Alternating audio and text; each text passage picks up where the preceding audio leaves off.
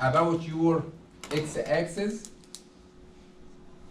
and you can get it from table. Any question?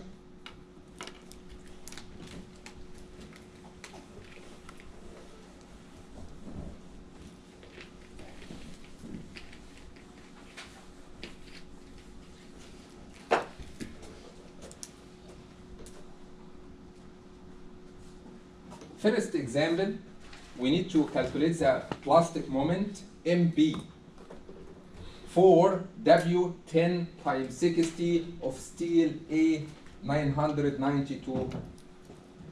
So plastic moment equal F yield times Zx. If you go to the table of steel type for steel A992, I think your F yield 50. Yep. What is the value of Zx for this cross section? 10 times 60. Go back to your table. 10 times 60.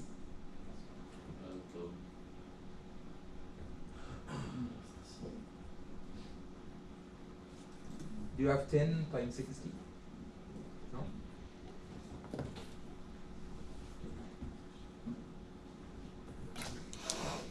We have 10 times 112. 10 times 100. Keep going. 10 times 77. 10 times 68. 10 times 54. Here you go. 10 times 60.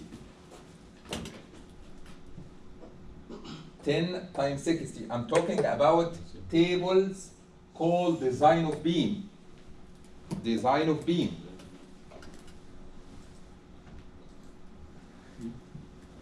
So, Zx for cross section 10 times 60 equal what?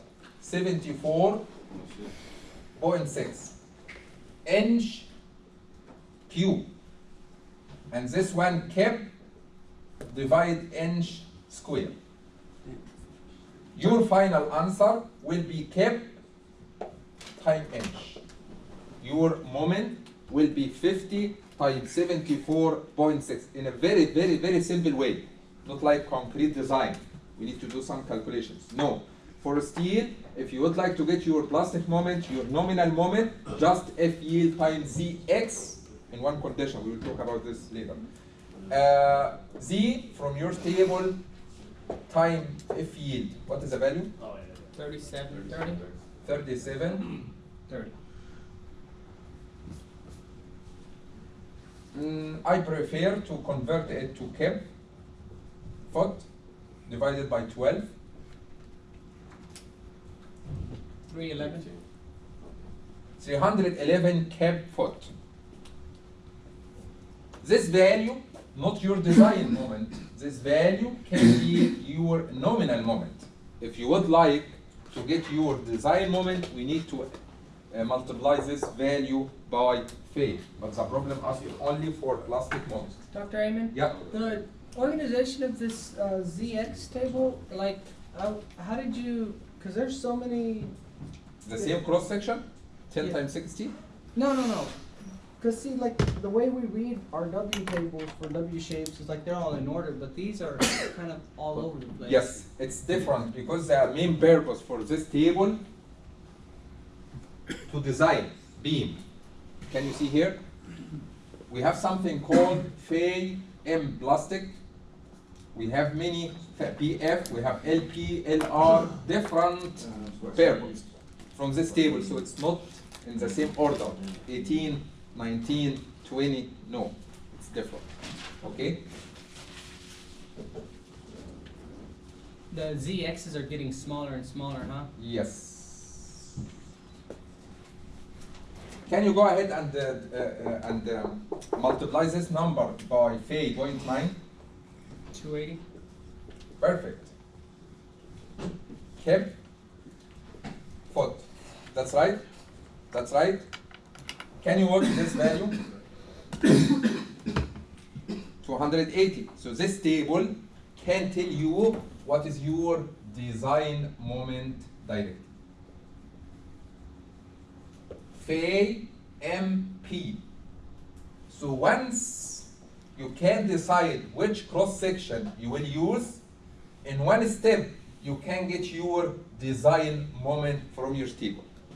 If you would like to do your calculations, that's fine. Your plastic moment equal F yield times Zx, that is your Zx. Then your value times phi, you can get your design moment. Design of steel mainly based on tables. You can use table for everything in steel. Let's keep going because life isn't simple like this.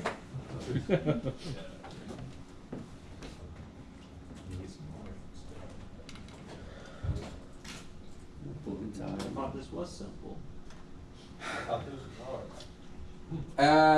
We have three types of cross sections in steel, actually.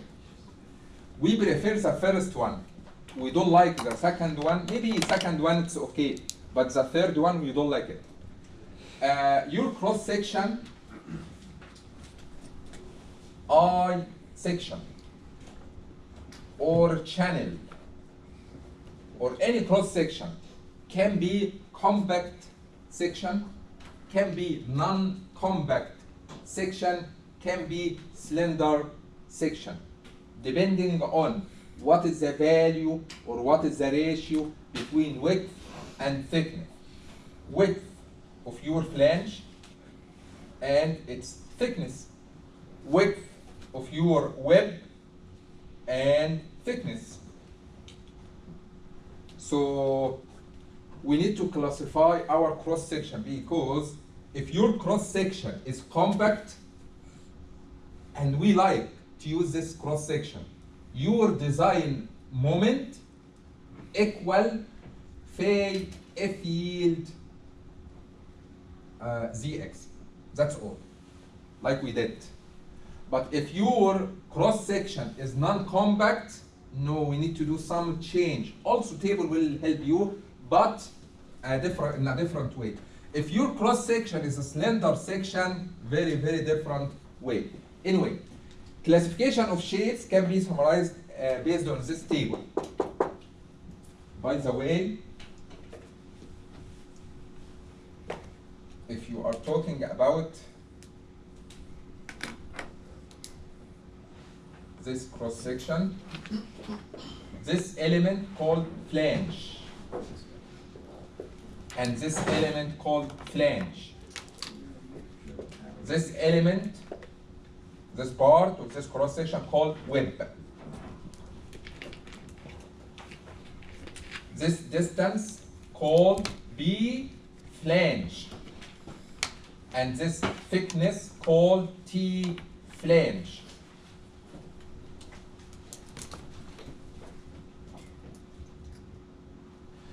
And this total distance called H, and the thickness called T web.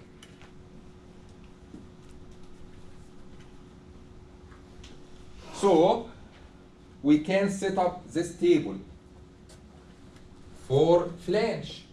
Can you divide B flange divided by 2 T flange? Yes. Can you get this value, 0.38 square root of E Young's modulus 29,000 divided by F yield? Yes. For lambda P, this value lambda. Can you get lambda R? Yes. 1 times square root E divide F yield. So if your lambda smaller than or equal this lambda B, your cross section is compact. If your lambda in between lambda P and lambda R, your cross section is non-compact. If your lambda, this value, greater than lambda R, your cross section is cylinder, according to flange. One more time. For web, we have 2 terms, H and T web. If you divide H by T web, you can get your lambda value. And lambda P and lambda R. If your lambda value smaller than lambda P, your cross section is compact related to web. If your lambda value in between lambda B and lambda R, your cross section according to the web, non-compact. If your lambda value greater than lambda R, your cross section is slender. So from this table can tell you your cross section is very good in design, in resisting load. Something good, not perfect, not bad, non-compact. Slender, no, we need to try to avoid this type of cross section. We have many problems related to slender cross section, especially for steel. We don't like this cross section. How we can determine your cross section is compact, non-compact, slender, based on flange dimensions and web dimensions. So we have a relationship between lambda P, lambda R. What is the relation? If your lambda smaller than or equal lambda B, compact. In between, non-compact, greater than lambda R, slender. Can you have a flange be compact and a web be non-compact? Perfect. The category is based on the worst width to thickness ratio. For example, if the web is compact and the flange is non-compact, then the shape of the cross-section classified as non-compact. So what is the worst case of your flange and web? If this part is compact and this one is non-compact, the whole cross-section is non-compact. If this one is non-compact, this one is cylinder, the whole cross-section is cylinder. The worst case. Let's change this word. Not all section, but most of sections in your tables are compact section. Let's, not all, nothing is perfect 100%. Most of the sections in your table, if you select a cross section from a table, it's compact section. Most of them. So from this slide, we understood something called classification of your cross section. Can be compact, non-compact, slender, and this classification based on what is the dimension of your flange, what are the dimensions of your web.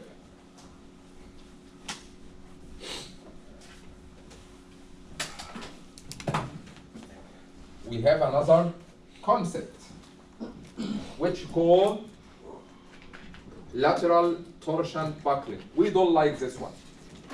We don't like this phenomenon in steel.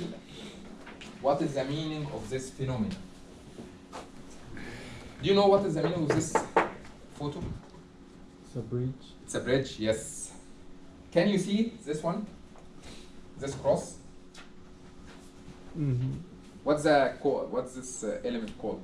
Bracing. Cross Vertical bracing. It's cross. What is the main purpose of this cross? The main purpose for this cross to avoid this shape of failure, which called lateral torsional buckling.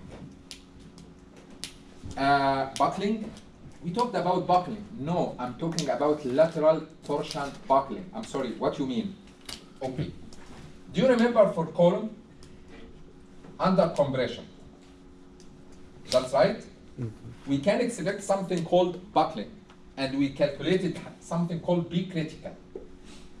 Buckling in column is different than this type of lateral torsion buckling. I'm sorry.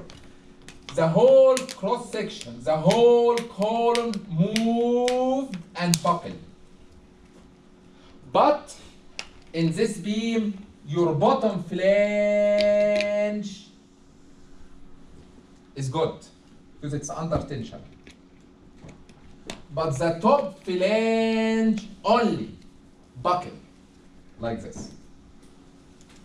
because this flange under compression. You guys know from steel, from concrete design, we have moment on your cross section. So this moment will make tension in one side and compression on the other side in between something called the neutral axis. That's right.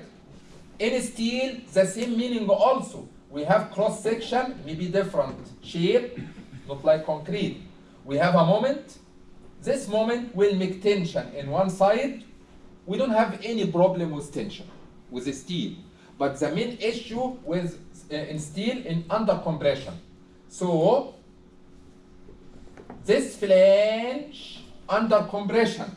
So sometimes if this length is very long, we can expect buckling only for this flange. So buckling for this flange only, no buckling on the bottom flange, so we can expect torsional twisting of your cross section.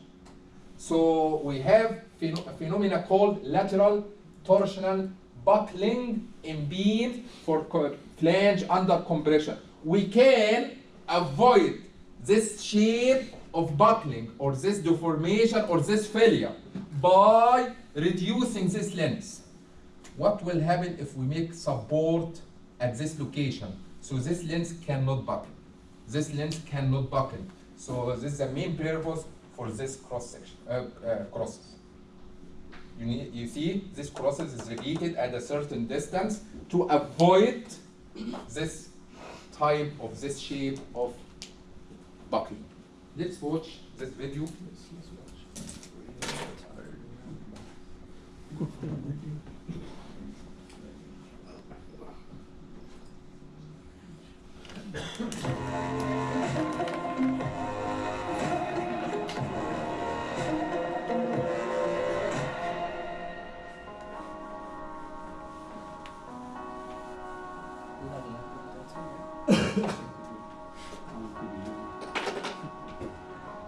This one is a testing machine for a steel beam. We have a steel beam under concentrated load. So we can expect moment will happen.